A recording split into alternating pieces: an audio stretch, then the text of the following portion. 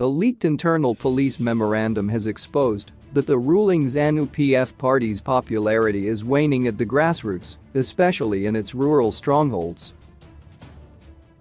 Over the weekend, Zanu PF conducted an audit of its cell structures ahead of the 2023 elections at events dubbed the National Cell Day launched on Saturday.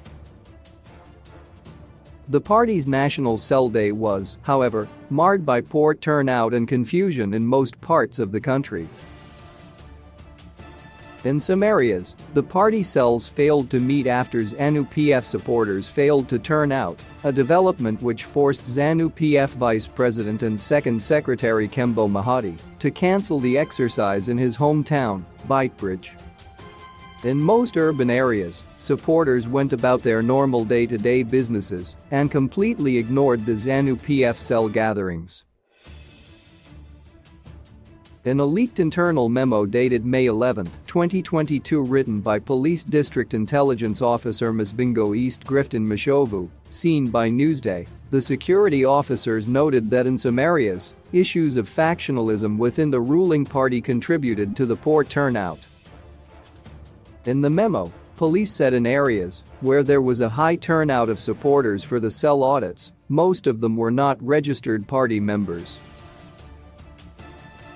Police also attributed the poor attendance to unfavorable weather conditions. They warned the ruling party to up its game, saying the poor attendance was a shadow of what is on the ground.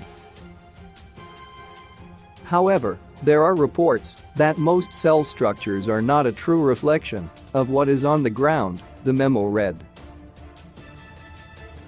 Some are reportedly doctored to save the interests of the sitting member of parliament, especially in Bikita East constituency, where it is alleged that Comrade Johnson Madhuku ordered that no cell structure should be submitted to the party office without signatures appended by him as a seal of approval.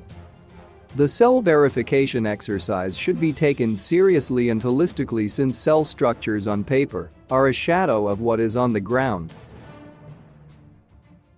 Some cell chairpersons are deliberately omitting some members from the structures, and when they get to 50 members, the memo added.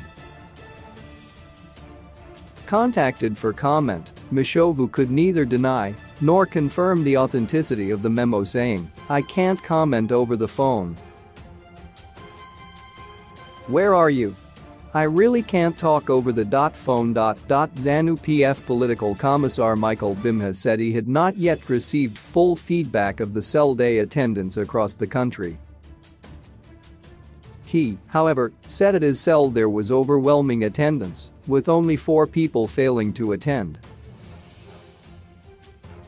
"I can confirm that in Bikita there was poor attendance, and Politburo member Engelbert Trujic called me to confirm it, but he said it was due to the cold, rainy weather," Bimha said. While addressing party members at Dambudzo 1 cell in Kwek on Saturday, President Emerson Mnangagwa announced that government had waived requirements for acquiring national identity cards to enable people to register to vote. "Now we have put in place new regulations that have removed all those required. We also said there is no longer need to pay for that document," Mnangagwa said. "You now get it for free. Everything is now free. So we have streamlined everything. The freedom we enjoy today was brought by men and women who sacrificed to go to war. For 15 years, we battled hard until we secured victory and our independence. For us to preserve our independence, after every 5 years we go for elections to get a new mandate to rule from the people. For us to do so there is voting which takes place. Go and register to vote. The process is easy. War was the harder part and is already behind us," he said. Meanwhile, electoral watchdogs have raised concerns over the involvement of the police and the security sectors in Zanu PF affairs, which they believe can jeopardize peaceful polls next year. Elections Resource Center (ERC) Programs Coordinator Solomon Babasabunu said, "If the memo is authentic, it is not professional for the police to act in that way.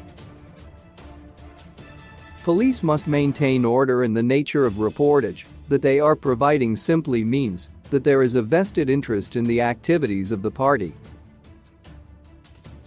They are advising, as if they are part of the structures of a party that is undertaking a certain activity. On issues to do with traditional leaders, ERC has raised concerns over partisan politics. Police should arrest those traditional leaders who violate the Constitution, but they are reporting it as if it is normal. Home Affairs Minister Kazim said he was too busy to entertain questions from Newsday.